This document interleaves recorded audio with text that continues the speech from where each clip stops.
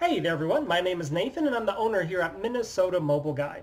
If you're not already familiar with us, we're a business based here in the U.S. state of Minnesota, but we assist customers from all over the world with all sorts of different issues and services on their smartphones, tablets, and other mobile devices.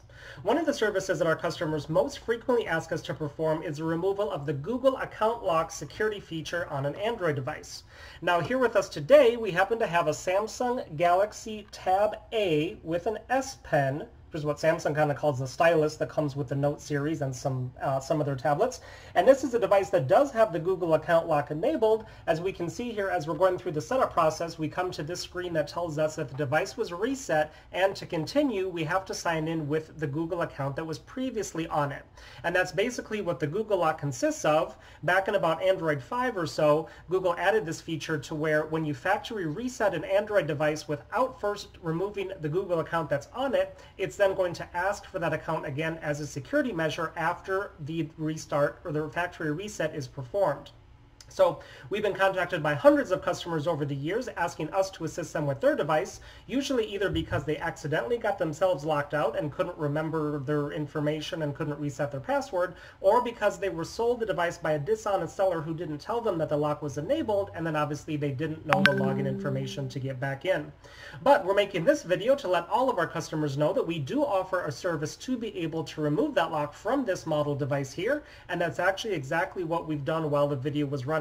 We were running our unlock program at the same time to try to keep this as short as possible, and now that it's all wrapped up, we just did a restart to the tablet, and we should now be able to see that we can get all the way through the setup process without seeing that lock.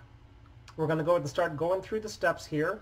We can start by turning off Wi-Fi because we don't need it, and then we're going to agree to the terms and conditions and the Google services, and we're going to wait, and we don't need to enter a name. And we don't need a screen lock, so we can skip all of this. We can skip the Samsung account. We don't need any additional features. Okay, there we go. We're all set. We are now all the way through the setup process, and we're at the home screen and have full access to all of the apps and settings and features, and it's just like a brand new device.